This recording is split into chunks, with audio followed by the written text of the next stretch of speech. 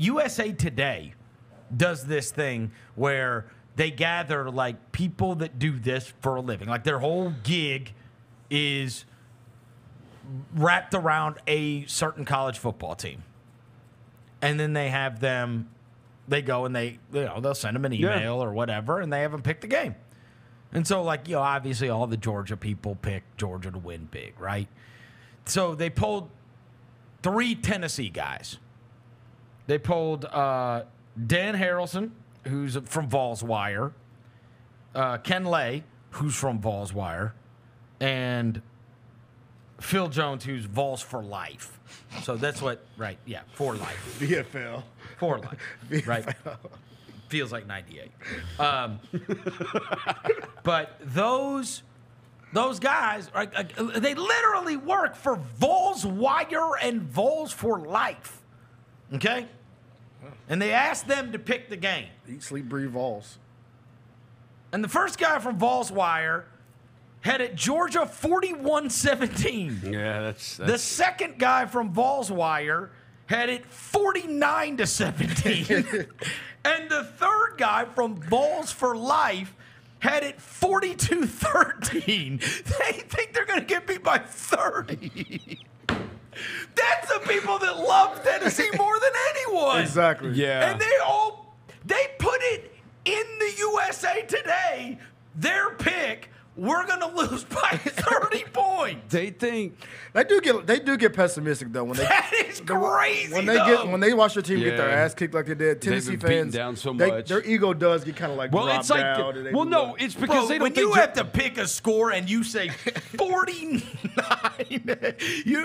all of them, the closest margin was Dan Harrelson, who obviously you could call a complete homer. For sure. Because he said it's only going to be 41-17. Great guy. The next guy said 49-17. 41-17. So the closest margin of the Vol homer picks was 24. Yeah. What'd you say? Line's 10.5? Line's 10.5.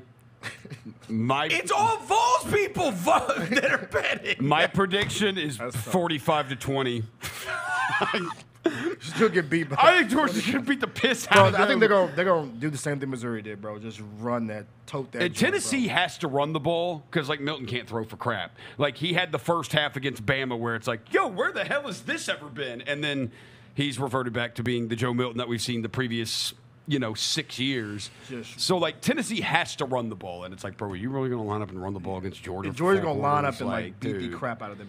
Just run it straight down. Here's all I know. Here's all I know. That I was like, last week, the Georgia-Ole Miss game was 14-14, and I went and took a piss and came back, and it was 35-14. Yeah.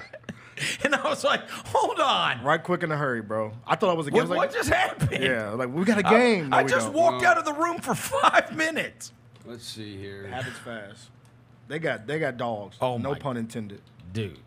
Well, and you, like, against Ole Miss, you could see, like, that was, like, night game in Athens, and that place, like, I mean, they came back from a break, and it was just, like, everyone in the entire place standing, screaming. I mean, going. Oh, yeah. People barking at you. I was like, oh, boy. So, oh, boy. Even Vols4Life. Maybe it's lazy, though. Isn't it? This is a 2:30 CBS game. I mean, in 98, Tennessee they won at, if it feels like 98, Tennessee won at Georgia that year, 98, 22-3. 1898. 1898. General Neyland's first team. First game. General Neyland. First game as coach, General Neyland. Damn, man. That's going to be a tough weekend for them because we got a Vol fan down on the third floor. He been pumping his chest the whole season. I ain't heard nothing from him all the last 2 days I've been here. What's his name? Croc. Yeah. Croc man. If he was, feels good about the week, he's can't wait for the game this weekend. He was fired up about the game at Tuscaloosa. Fired up. I ain't heard a peep from him. You can find a fan of everything in this building. It's crazy. The Chris Vernon Show, presented by Caesars Sportsbook, live weekdays at noon.